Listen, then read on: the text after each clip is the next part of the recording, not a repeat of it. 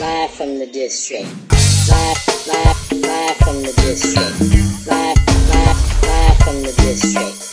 Live from the district. Live from the district. Welcome to another edition of Live from the District, live from Southeast Easy Street. DJ Gemini and our special guest, Mr. Tony Lewis. How are you, sir? I'm great, man. You know me. Good to see you, man. Yeah, I love the shirt, man. I love the shirt and the hat. I need that. I got you. Nadia. Easy. That's easy. Special delivery.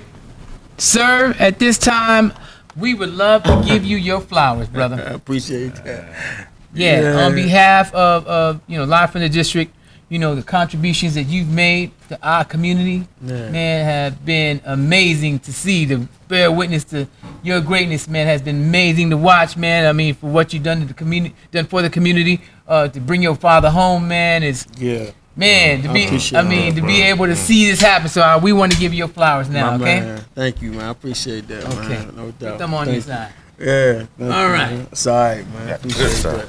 So, man, one of the things that I wanted to talk to you about is like what has happened, since your father came home, man. How has it been as far as, him from a human standpoint, him being able to embrace his grandchild, bro?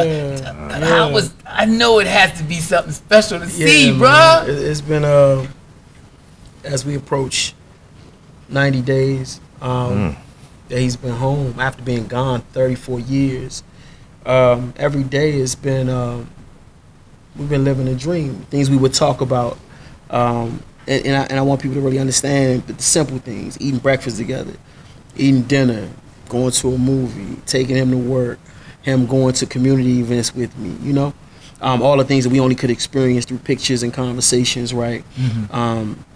Him going to gymnastics practice with my daughters, him, going with me to take them to school. He went on a field trip with my youngest daughter the other day, right? So those kind of things that have been, that were a dream for us are now a reality. It's been the most incredible thing.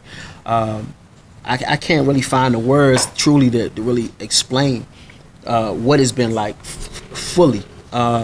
And how I feel, right? I don't even know if I've processed it, Man, I get emotional just thinking it, bro. I get when I saw some of the photos on the Instagram and just that kind of like had me choked up. It's like just thinking about everything that he went through, the stuff that you went through, and now he's holding on to holding on to his grandchild. He home, he free. He free. My father went to prison, man. I was playing with G.I. Joe and He-Man. Right. Wow. I read the books, but I think I think what happens though, like you hear about my father being this big drug kingpin, me being what I am, right? I think in the midst of that, people lose sight of that kind of stuff though, right? That right, and because a person was able to, by the grace of God, kind of maintain and be strong. That people tend not to, they miss sort of that human aspect. So I think it's very important to talk about how much distance, right? Me as a 43-year-old man today, we went to jail when I was 9. Actually, I wasn't even 9 yet. I turned 9 the next month. Went to jail in April. I turned 9 in May. You know what I'm saying? And so now, and I have a 9-year-old, soon to be 10-year-old daughter, and a 6-year-old, soon to be 7-year-old daughter. So. He's coming home. He's come home to them sort of in that same period that I was when he went away. So I'm incredibly grateful for that. I no longer have to take my children in the federal prison. But the main thing for me, really, is just watch him experience freedom. When I was growing up, I used to want him to come home for me. You know what I'm saying? But I don't need him. I don't need him for nothing. Now, it's just about him and him experiencing them and experiencing freedom and learning his city that's so different. And this is just that's my next question. And I'm gonna let Gemini. I think that was mine. Oh, okay. Well, go ahead. That's the question that I want to go. Go ahead, man. Gemini. Well, first of all, man, Tony, I think I've seen Tony maybe about 5 times since his dad's been home. I've only seen him maybe once without his dad. Yeah, maybe yeah. one time, you know, without his dad. So how is he just embracing, like, you know, it's moving fast out here now. Yeah, you man. Know what I mean? And Since- things look totally different. yeah, It's a yeah. I'm totally looking out the different window city. now. Right, You know, it right. ain't. The you know, wolf wasn't even here, bro. Not It's not not this. even here. Yeah, None of yeah. this. You know what's crazy though, right? I think so. To address the question, it's definitely much different, and he's you know, it's an adjustment period, of course, right? It's a huge adjustment, to be honest with you, right? But he's enjoying it. I mean, it's, you know, one of his big things is just like, you know, we talk about gentrification. I've tried to keep him as current as possible, but like, you know, for him to see white people on our block is just, it's mind blowing. Right. Like, what It's was it? mind-blowing. Like, when Pops goes down, like, U Street. No, on Hannah, we ain't got to go to U Street. Yeah, See, right that's what I'm saying. We don't even got to go to U Street. Right. You know what I'm saying? I'm on our street. Right. Our street. That's Right. the thing. When he you know saw what I'm saying? Dunbar, He what like, was- what the, like, when he what? saw Dunbar. Yeah, bro. You know what I'm saying? Like, what? Like, this is crazy. Where's Sir Some Quarter Yeah, at? where's Sir Some Quarter? Where- That's right. Exactly. I mean, I go past the street kind of all the stuff. time, bro. And for some of us that ain't even been nowhere, it's a similar sort of thing. And I think people, again, lose context of that.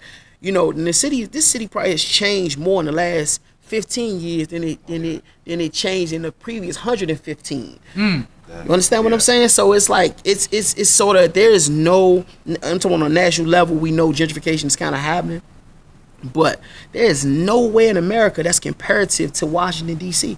None, as it relates to gentrification. Right. None. Right. And Some people say it started here, bro. yeah, I mean, Like, this is the birthplace. I think the parallel between, you know, speaking about my dad, you know, hit the time he went away, the parallel between the crack epidemic, where DC was the crack capital of the United States, and it being the gentrification capital, those two things are very aligned. In the mass exodus of black people out of this city, is really the black people that were, you know, impacted the most by the crack epidemic. And I think the in terms of what else runs parallel is, you know, the decisions that my father made, you know, out of survival and that shit just snowballed. But the things that he played a part in terms of bringing damage to the community, you know, I was a vessel for him to help him repair some of that. And my life's work has been in repairing that. So, you know, it's kind of a full circle situation. I'm glad to have him here. I know we're going to do a lot more in terms of that, repairing some of that. I've heard him speak on this. I've heard some other interviews as far as, you know, him being contrite about it, apologizing, saying he was sorry, Correct. but and also talking about like what he wants to do next. So what's happening next with as far as that repair work and that atonement work that you guys are going to be doing? Sure. So the first thing on the agenda is our whole Don't Get Taken movement, which is really going to be about advocacy to help reunite more American families like ours, really pressing upon the Biden administration. We know Joe Biden as a senator was sort of the architect of the system of mass incarceration as we know it on the federal level today, with the 1986 crime bill and the 1994 crime bill. 1986 crime bill that created the 100-to-1 disparity between powder cocaine and crack cocaine, which is probably the primary driver of the system of mass incarceration and all other things. And he's done nothing. He ran on righting that wrong, and he's done nothing since being president. And so we plan on, and we've already started. We've had conversations. We've met with DOJ. We're doing things to help push the administration to do what's right, which is reunite families, people that have paid their debt to society, people that have these draconian sentences that just totally outweigh their crime. So it's not about a get out of jail free card, but it's about people who have been held accountable, and it's time to bring them home. The other side of that, though, is that we need real policy change around hiring policies and things of that nature, housing policies, so that when people do return, A real second chance. Absolutely. A real second A real chance. second Not chance. a fake ass second chance, Absolutely. but a real one. And we feel like the federal workforce should be the model for what should happen. If the federal government does it, then you can go to the Fortune 500 companies and say, look, we doing it, what y'all doing? Right. You know Give what I them mean? that tax break for doing it. So that's absolutely, amongst other things, right? And that's where we are, obviously, to figure out where we can help in this public safety push here in the city, but also nationally. Where can we fill in to consult, to give guidance, to give credibility and validation, and ultimately trying to also do a better job of linking the inside to the outside. I think there's a lot of voices that are incarcerated that can have some impact in the community.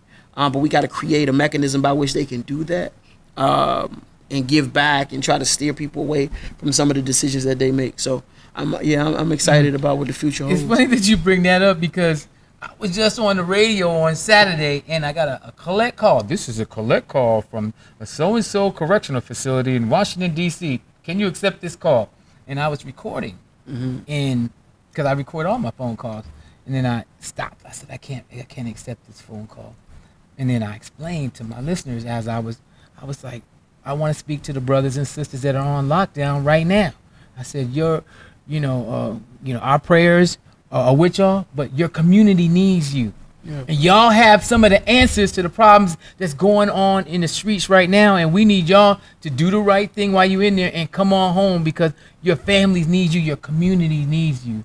And that's exactly what you're talking about, because I believe that's true, man. It's obvious. Statistics tell us, numbers don't lie, that we are over-incarcerated. This is what happened. We're over-incarcerated, and the sentences that we're getting are not...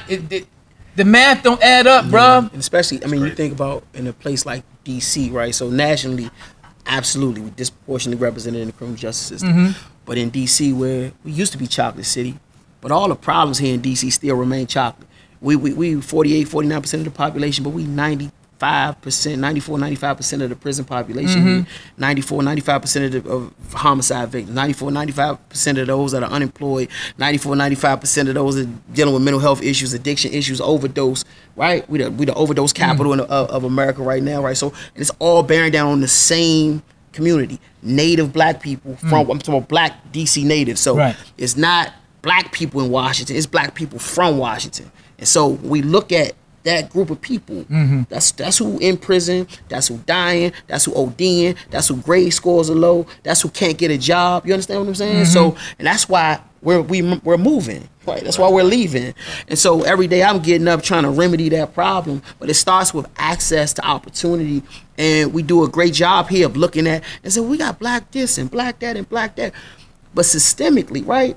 Those same black people that we point to, and the damn thing changed, bro. Because we don't. Because it's like we didn't build the car though. We may be driving the car, right? Theoretically here in DC, but we ain't build the car, right? So if the car was built on white supremacy, the driver is driving a car that is, you know what I'm saying, that is leading towards white supremacy still.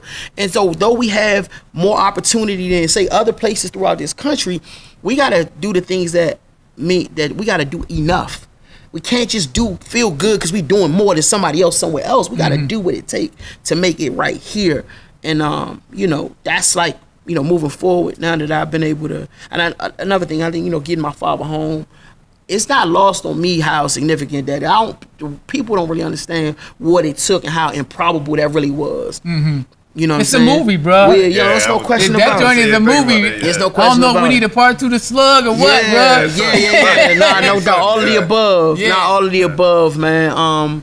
But I think what, often even when we talk about the people talk about we need a movie and which I totally agree. But when we start talking about, I had some conversations about that, right? But like, what would the movie be, right? And it's interesting that people still would be stuck on it. I'm perfectly okay with making a movie about how much cocaine my father sold. It's even in the midst of all that I've done as a public servant and helping thousands of people and saving lives, all that stuff, and ultimately getting him out. That that's still in people's mind is more marketable or attractive than the whole story. Right. Then Slug as it is. I thought Slug, even before getting him out of jail, Slug should have been a movie. Because I've been around this whole country, and I say this all deference and humility. And everybody, y'all know me, so I don't think I have to say that, but I will. But I be looking for me. It ain't we can line it up. Let's just line up the accomplishments. You understand what I'm saying? Like, seriously. But I sit and I watch people get on certain platforms and get invited to their certain things and talk about certain things, which that's perfectly okay. I've never had an issue with it. But my point I'm making is, now that this has happened though, like moving forward, I'm very, very keen on the story that the narrative, not that I want to tell, the story that should be told. You know what I'm saying? Like, in that young people in this country all over, no matter what their backgrounds are, can look at somebody that come from a certain circumstance, that did it the right way, that served others, that put others before him, that person is held up. That's why I appreciate when you give me. I appreciate that. There's too many times when it comes to us and our stories, if it ain't crash and burn, people ain't interested in it. You understand what I'm saying? But my shit got all the bells and whistles too. On top of that, right? So but we gotta get to a point where I'm standing on that positive ain't boring. You know what I'm saying? Positive ain't less exciting. You understand what I'm saying? Right. You know what I mean? It's how you tell the story, exactly. and these folks know how to do it, bro. Fact. They know how to do it. No, that's fine. I can give you other examples of films that the way they've done it, making these people look all nice and just look at American history, bro. Yeah. We already know that most of these cats that got all the dough, man, was drug dealers, and out here with the alcohol thing and doing all these things and clean their money, and now we look at them as being the best thing since sliced bread, bro. They changed their narrative. Why can't we change this one? Yeah. But we don't gotta fabricate this one though. Right. That's my point though. Right. Yeah, we ain't gotta throw nothing on. We gotta tell it just like it is. Right. We changed the narrative already. I don't need nobody to change. I just need somebody willing to tell it. That's what I'm saying. Right. Tell the whole thing. Yeah. I get. So I totally agree with what you saying. But I was saying on something else I was on. I was saying this really is like, if you watch The Godfather, right? One of my favorite movies. Yeah, right. That's your joint. Yeah. Vito wanted Michael to take the family legit. Right. Like that in real life though. Michael didn't. I did. I took the family legit. But it's everything that is. But except the ending. The trajectory of the movie is different because I actually did it. I did what they was intending to do. Right. You understand what I'm saying? And if I'm from LA or if I'm from New York, and damn, if I'm white, like think about this. If John Gotti Jr. did what I did, could you imagine what the fuck? Like, right. No, seriously. Right. It'll be a movie. It'll be everywhere you turn. Right. Before the movie, it'll be everywhere you turn. Like seriously. You know what I mean? Or anybody else, you know what I mean? Just so to your point, I'm just saying I totally agree, and I'm trust me, I'm definitely clear and aware. But that's beside to me. The bigger thing, man, for me is to continue to help out people, keep serving people, continue to be an example, you know what I mean? And just enjoying my dad being in freedom, man. All other stuff, whatever's intended will come. And God already gave me my biggest blessing, bro. I'm cool, honestly. I ain't gonna lose no sleep if we don't get no movie. I'm all right. But it's still early in the story. It's still fresh. Yeah, it's still going, man. But I just want to commend you on, man. It's hope. You know what I mean? I think hope. I don't see them shirts no more. Yeah, where all the shirts at? The shirts, the signs, all of it. Yeah. Tony Lewis joint? Yeah, man. And I still want one. Don't burn them. I need a large. Them shirts, they were almost becoming like, you know what I mean? Like a whole thing in itself. Right. Just the shirts. Right. Yeah, man. Them shirts in itself. Super grateful, man, too, for the community. So it's hope, man. And that chapter, I guess, that movie, I guess it's a new chapter, I guess, man, to the whole thing, man. You just kind of get started, man. Yeah, bro. Just commending you on that, man, and definitely keep doing what you're doing. Yeah, I don't know how to do nothing else. For sure, yeah, man. Tony be working. I never see him not working. Yeah, you know what I mean? You just see him in the streets and just, he getting busy, man. So commend you on that. Thank you so. Final piece I want to talk to you about is this, Mr. Lewis. We work together. All three of us work together. Yeah. Sure. Over at the Office of Neighborhood Safety and Engagement with the Pathways programs. I want to shout out to our good friend Dr. Majid, the whole crew over there. Rest in peace, Linda Harley Harper. Rest in peace to Linda Harley Harper. Yeah. Real. Let's park right there, man, and talk about the importance of this woman when we're talking about being a peacemaker and being about peace in Washington, D.C. Some of your thoughts on Linda. Yeah, man. We lost a queen. We lost somebody who poured into so many other people who wanted to see others grow. And when you engage with Linda, when you talk to Linda, whether you guys shared the same outlook on something, you left that conversation feeling like she cared about how you felt. You know what I'm saying? And she was going to do, if it was something that she could do to help you get to your goal, that she was going to do it. You didn't have to question it. From juvenile justice to being, in the work she did at DYS to the work she did at the Office of Gun Violence Prevention, being the first director there, getting that building blocks, getting that off the ground, and then obviously being, a dual appointment, right? She was the director of that and then became the director of WANS. To lose her, man, is, something that, we're going to feel that. But I think any of us that ever worked with her and around her, her legacy is going to live on through us. We're going to think about her when we're, as we continue to tackle this issue and how much she wanted peace and how she always challenged us to think past what we thought we knew. That's what I'm going to remember the most about her. And I think she had, in my opinion, not that a funeral can be beautiful, but she had the most beautiful send-off that I think I've ever personally attended. And it was fitting for her. Okay, final question.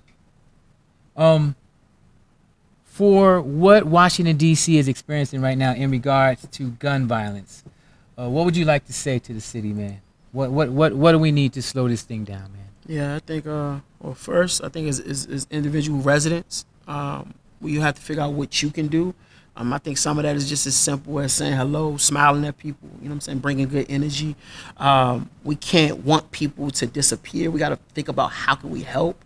What can we do more of? Back to the things I shared earlier about what Native Washingtonians are going through.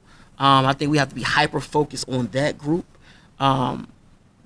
providing access to opportunity, really clearing the pathways, addressing policy issues that keep them out of certain careers and jobs with certain earning potentials. I think that's the way. We have to address poverty. Can't address violence. You have to address poverty. You address poverty, you address violence. And I think in this city, there's a very small group of people that are poor, right? So I think we can be hyper-focused on them. You don't take anything away from other residents by focusing on that group of people. If we did that by default, right? If we ever kept that group of people safe, financially safe, obviously from a public safety standpoint, versus trying to keep us, quote unquote, us safe from them. If we kept them safe, right? Then by default, the rest of us are safer. And I think that has to be the framework by which we work from to get that accomplished. And I think if the goal is addressing poverty, we do that. But until we do that, we're not going to lock our way. We don't lock people up, enough people up, right? You're not going to do that. We tried that. And if you ask me, part of what happened in the 90s and the early 2000s in terms of lock them up, that's why we dealing with what we dealing with today. You know what? Okay. Let me tell you what's crazy about what you just said.